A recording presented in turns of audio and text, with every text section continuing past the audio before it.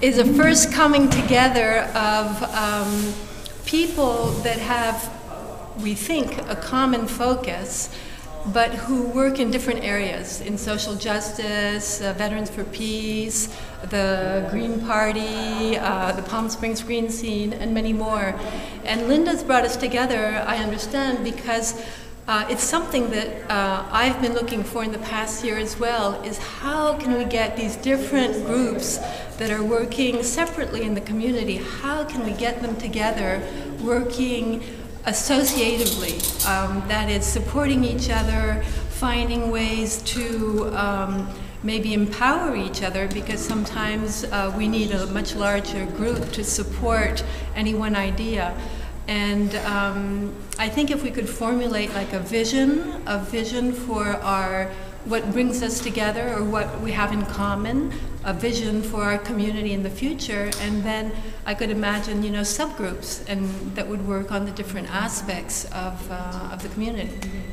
And for me, in the Palm Springs Green Scene, which is my area of predilection, is I'm a real advocate about food security, and both for health, there's a lot of families that are under, that are very, how do you say, what's the word?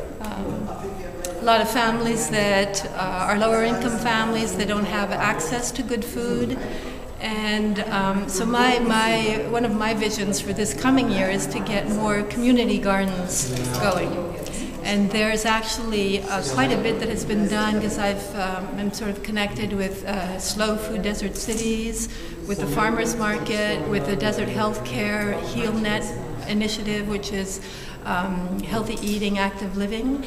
And there's this real desire to help children that are obese, because it's a real epidemic in the Valley and in the United States. And one of the best way to resolve those issues is to bring good food on the table of children. And so creating community gardens just has a ripple effect in communities in terms of eating more healthily, building community, learning, education, you know, about nutrition. So it's just, that's just one of my goals this coming year, right?